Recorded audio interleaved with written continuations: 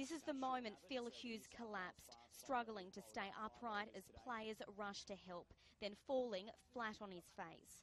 Other videos show Hughes minutes later on a medicab. A doctor has him turned to one side, keeping his airways clear.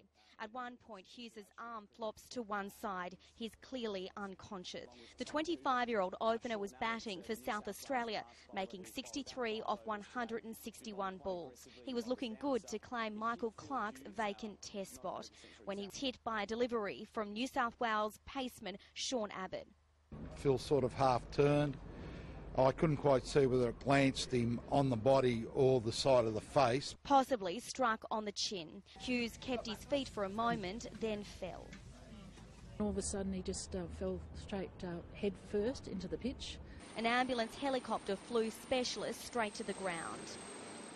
Any blunt force injury to this part of the body, the upper neck or the face, has great risk associated with it. Teammates and officials gathered as medics stabilised Hughes for the road trip to hospital just 2 kilometres away. I certainly saw blood coming out of his right ear. It doesn't look too good at all. St Vincent's is Sydney's leading trauma hospital. He arrived in a critical condition and he remains in a critical condition. He's undergoing surgery as we speak.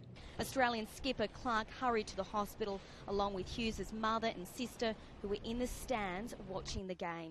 We are obviously very, very shocked with what's occurred and obviously very upset. Cricket New South Wales said clearly the priority is Phil's health and we want to keep his family fully informed. It's the second recent bad blow for Hughes. This was last year. Look at that. Fans said today's delivery did not appear particularly aggressive.